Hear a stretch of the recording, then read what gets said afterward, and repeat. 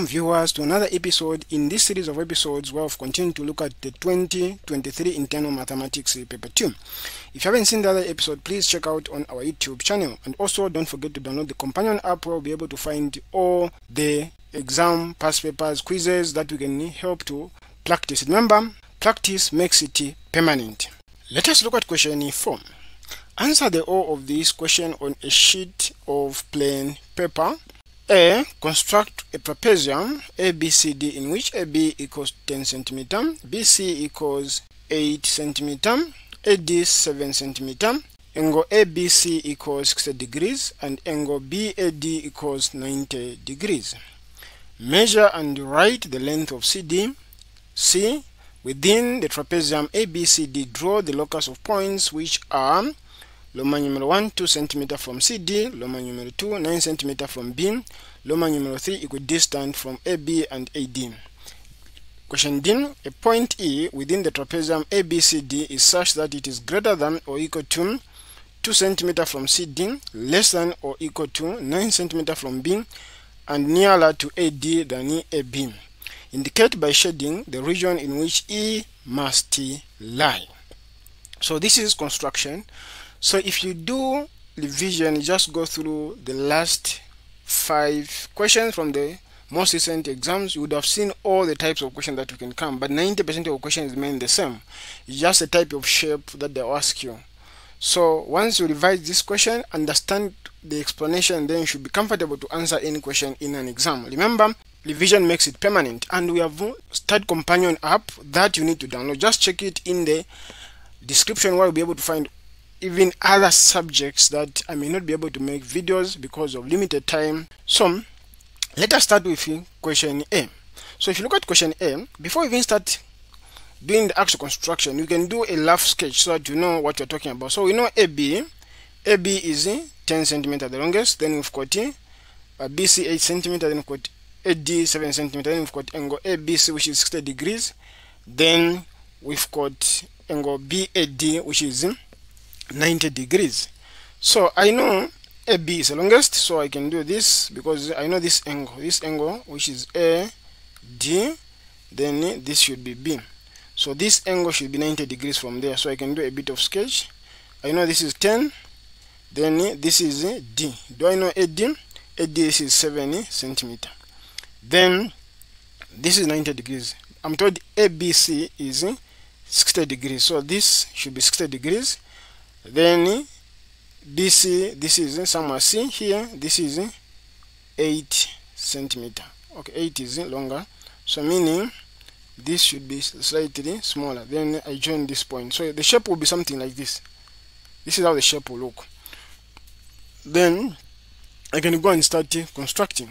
So for me to construct, like usual, you need few things. You need a ruler, you need a protractor, then you need also a compass. So let us answer this question step by step. So this is how the question will look when answered. So what are the steps? So the first step is, like I said, we have the 10 cm which is the longest, this one. Then ensure that this angle is 90 degrees, this angle BAD. Then you are going to have angle BAC that you need to measure. To measure this angle, you need this instrument. So you come and measure this angle.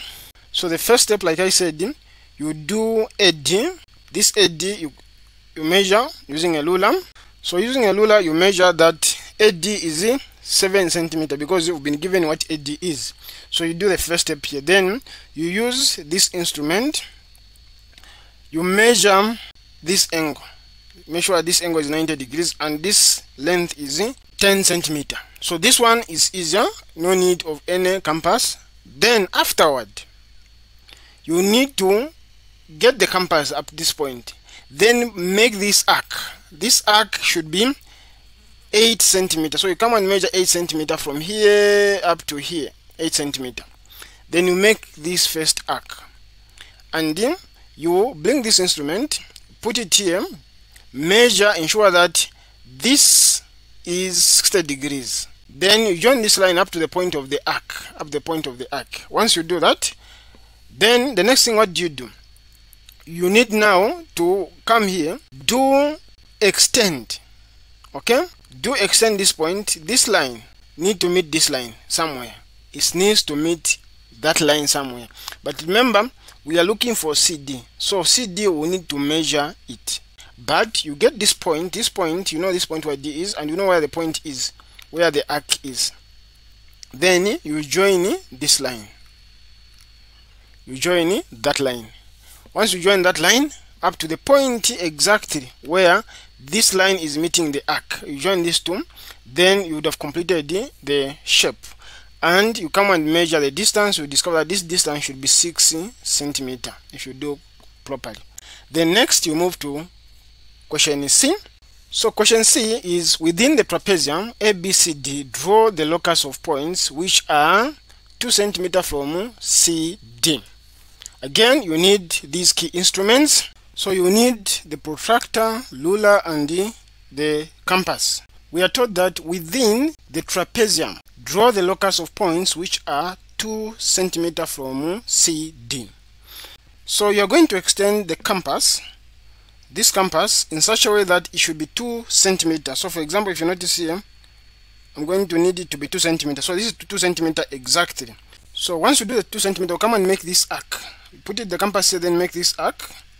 Then come here or any point to make another arc. Then you're going to get a ruler. Then join these points. When you join these points in such a way that this should be tangent, then you draw this line, like something like that. Then that line will be exactly 2 centimeters from CD. So this distance will be 2 centimeters. Once you do that, you are good to go. Then you would have answered this part of the question. Then you move to the next question, which is, within the trapezium ABCD, draw the locus of points which are 9 centimeters from B.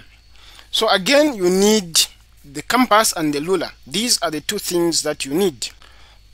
So once you get the compass, you come and extend it in such a way that this is 9 centimeters. So once it's 9 centimeters, then you come at B here, then make this arc, which will be 9 centimeters from B. So this arc, all the points here, they are 9 centimeters from B, all these points. So once you finish that, you discover that it will look cleaner as the way it is. Then you would have gotten this one mark. We look at question Roman numeral 3 of C. Equidistant from AB and AD. So what is common is A. So we are standing at A. So when at A, we have AD in this direction, then we have AB in this direction. So what we need is, we need a point in such a way that as we are moving along that line, these distances are the same. That's what we need. So how do we achieve this? So you just get the compass. So the compass we are seeing, just extend it enough in such a way that when you're at A, you're able to make this arc and this arc on AD and on AB. Then come again without changing the distance, put it here, then make this arc. Without changing the distance, again come and at this point where you made the arc, make this arc. Then the point of intersection here is where you get the ruler and join this point. It should pass there. So once you do that, you discover that all these points are equidistant from both AD and AB.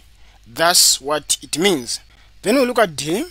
A point E within the trapezium ABCD is such that it is greater than or equal to 2 centimeters from CD, less or equal to 9 centimeters from B, and nearer to AD than AB. Indicate by shading the region in which E must lie. So let us shade this one.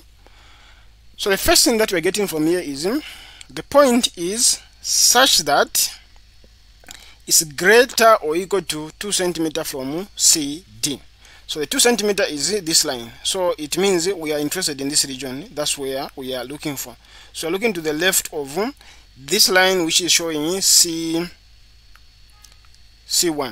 To the left, this side, that's why we're interested. Then less or equal to 9 centimeters from B. Less or equal to 9 centimeters from B. So we are looking to inside of this arc. That's what we are looking for. So it's inside of this arc. All the points inside.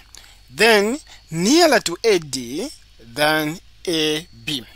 So the points that are nearer to AD than AB are these points to the left of this line. This line which is C3. So now what are the points? So we are saying this is a boundary. So if you are looking for all the points, now these points will lie in this region. That's where the points will lie, because it is less than 2 centimeter, meaning it's this region. Okay, then less than 9 centimeter, so we can't go beyond 2 centimeter. Here we can't go in this direction, and we can't go beyond this. Then nearer to AD than AB, which is this region. So this is the region we are interested in. Now, since we've noticed what the region is, I can clean it up so that you see clearly. So it's just a matter of shading. So I can shade this region, is this region, so we are getting this region. So this is the region we are interested in. So this is the region where E must lie, this point E. Once we shade like that, you are good to go, and the answer will look cleaner as this, which is E. So once you do this, you're good to go, and you get all the marks on construction. Thank you for joining me on this episode. Please join me in the next episode as we look at question 5.